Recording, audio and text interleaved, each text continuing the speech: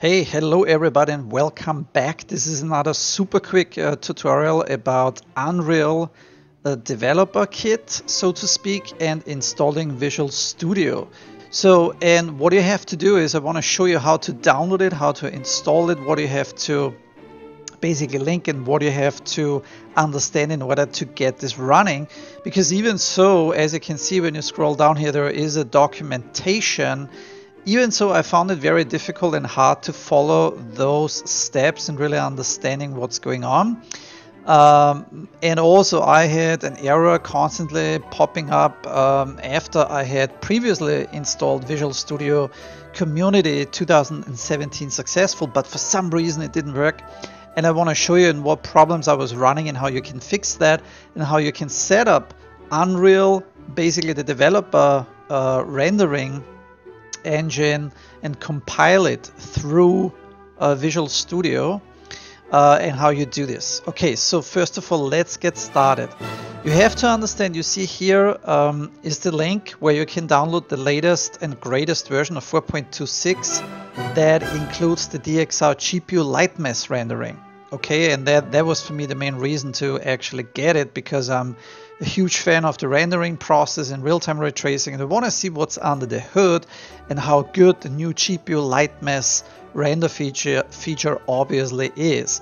So anyways, to get started, to download this, first of all you need to have an account from GIT Hub. Okay, that's very important. But not even so when you have this link here, okay, and I'll show you what's happening. If you go to the incognito mode and you would basically click on this link and you would like to download that file, it tells you it is not there, it is not existent. The reason why is because you need to have an account. But even if you have an account, that account alone, even if you sign up for an account, the error, the 404 error will still pop up. And the reason for that is because you need to go into your Epic's account, okay? And once you're logged in into your Epic Games account, you go basically under your profile here in the upper right to your account settings. And when you do that, you see then here also connections. And this is very important, because you need to make sure that your account is connected with the GIT Hub, okay? So you see also if I'm using Quixel here, you see apps or whatever is connected. And once this is done, you get and you will receive an email in which you have to confirm the license agreements and everything else. And once this is done, then first of all, you should have access to the download here, okay? And what's also important is, as you can see here, I basically downloaded the zip folder.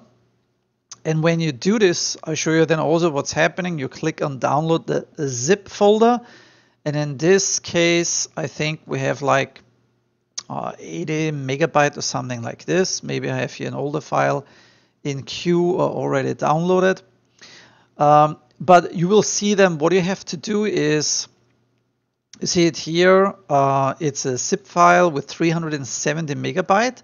You have to unzip that specific file, and you can use, for instance, here I use WinRAR, okay, that's the free version, and you specify your folder where you would like to export and extract all the files. Okay, so I did it actually here. If you click on my D drive, actually, sorry, my Z drive, I extracted everything to UE4_DXR.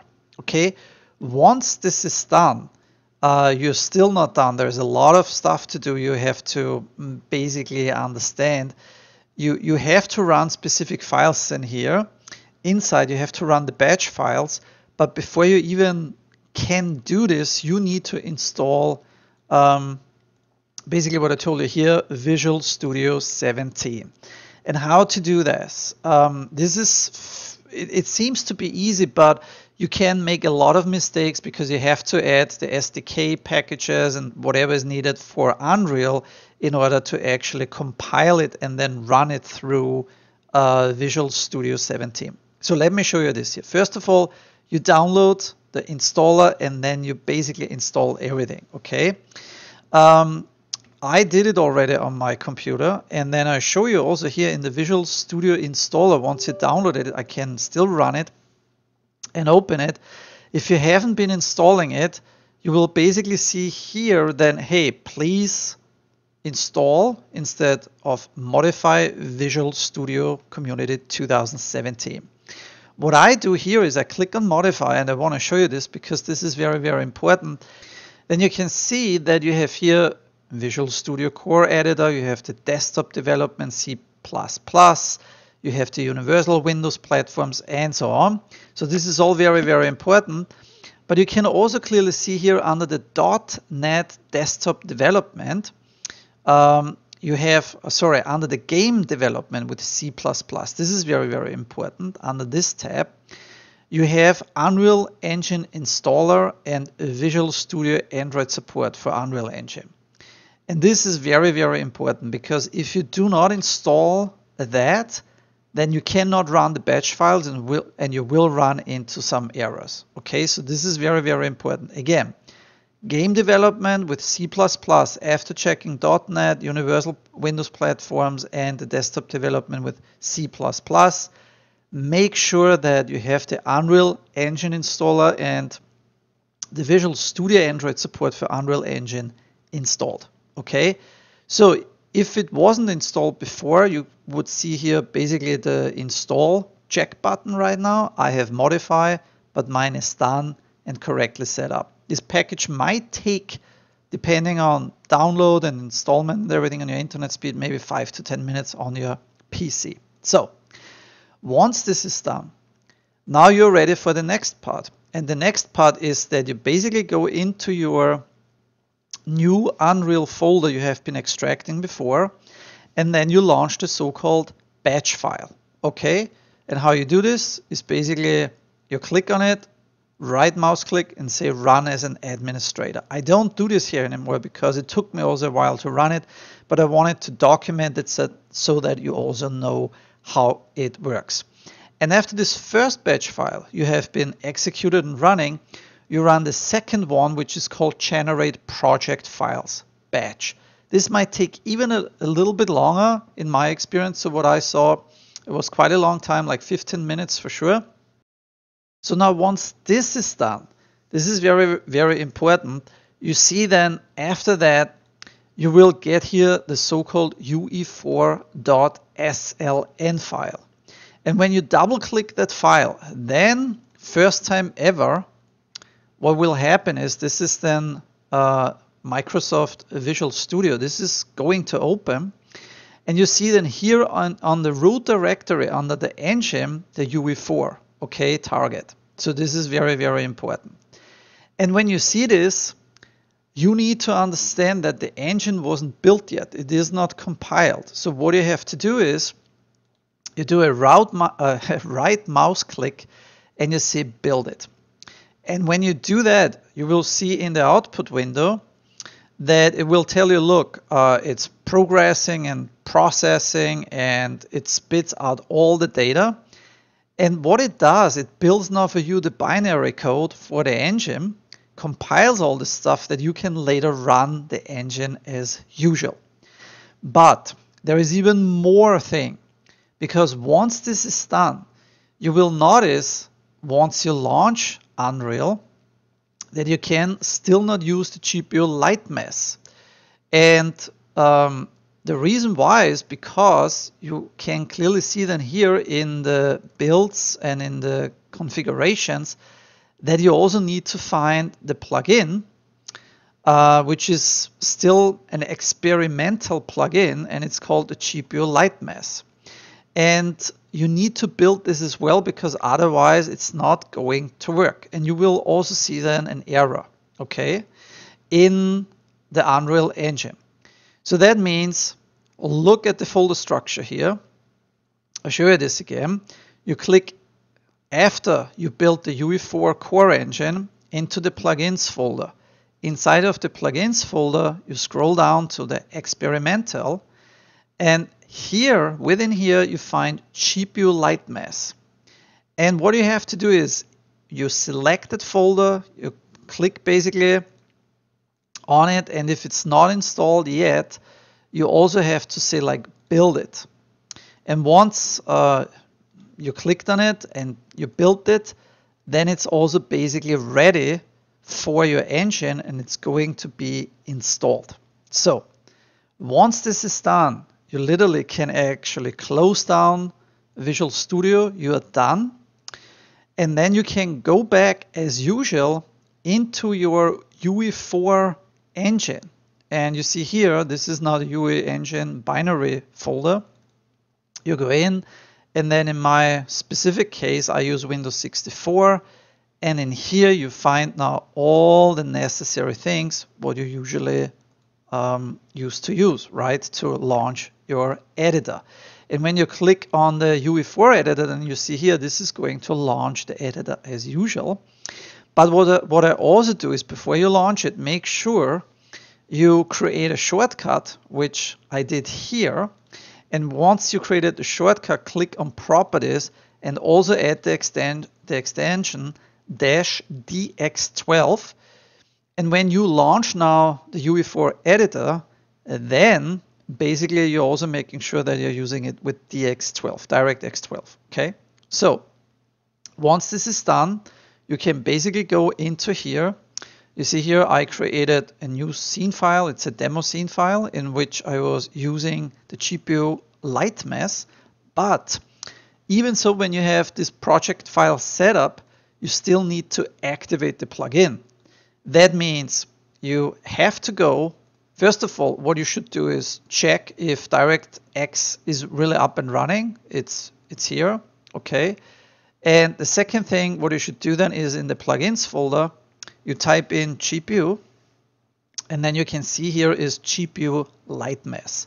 And if this is not enabled, you have to enable it, then you have to restart and launch it, and then you're running basically the engine 4.26 from the developer's kit or the developer rendering with the latest and greatest GPU Lightmass. And now you can run here your tests. All right, but now let's have a look how you actually bake it and how you can use the GPU Lightmass itself with the newest and latest and greatest build. I mean, this is actually a development process, and this is where the problem usually starts, because people say, hey, how and where can I actually access the Lightmass GPU? And as you can see, the user interface is the same. This is all basically for the build, the lighting info for all the CPU. It's not there. You will not find it.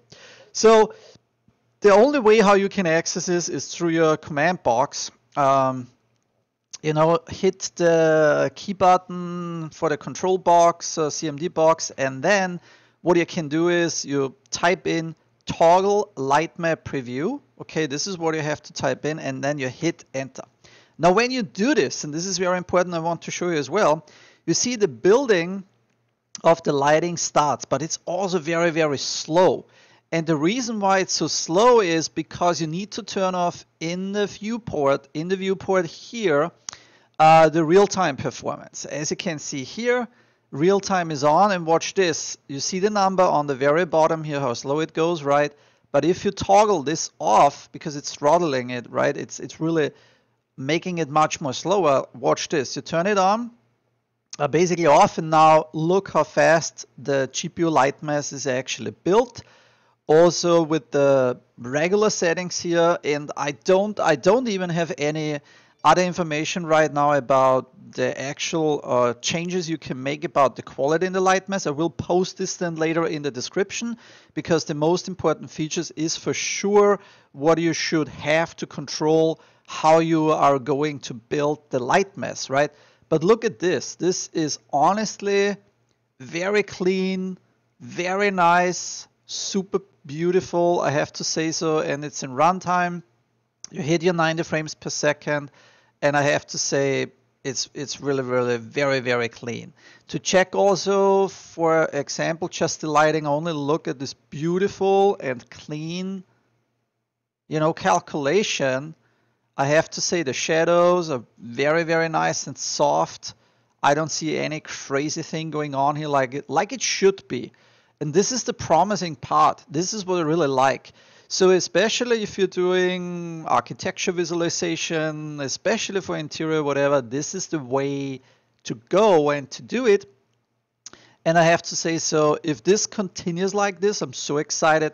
Of course, also you might have seen the preview from Unreal UE5 that is coming out next year. So this is why I'm also diving a lot into the developers' builds here, and I'm compiling them because you can see under the hood and, you know, test like the first things in preview and see what's going on. But as I said, I hope this is helpful for you, and this is also that you can learn how to build a developer's code, so to speak, from scratch and compile it and then run Unreal in future or Unreal 5. And yeah, that's about it. And maybe what I also wanted to show, of course, here, also then performance. I don't even do here now the GI or whatever, but you can turn on reflections on top of it if you want to. And so on, and can go through all these settings, of course. But also for runtime, what I learned, this is last but not least what I wanted to say, is I keep everything. I try to do a tremendous good job in lighting, and then I only turn on ray tracing for whatever is really needed, you know. So if it's for gaming, of course, you know, then you want to hit the performance, so that's what I do. Or VR, I need to have this performance for sure. But if you do architecture 2D animations, then you can literally ignore the performance and just turn on all the ray tracing and go after it and output your fantastic basically animation. So that's about it. Thank you so much. I hope this was helpful, and as always, I wish you all the best. Happy pixeling and have fun, and talk to you later. Oh yeah, and by the way, check the description. The description I'm going to put then all the different codes you can control, basically the GPU Lightmass. There will be other builds, of course, available in the developers section on GitHub, so to download and compile it again. But that's it for now. This is what I wanted to show you. If you like it, and if you want to explore with me also the latest builds, then I would say subscribe, hit the subscribe button, stay up to date, and as soon as I have any new upcoming tutorial, you get notified. Make sure you check the alarm button that everything I upload will be notified. So that's it from Fatty Bull, and I wish you all the best and talk to you later. Take care. Bye bye.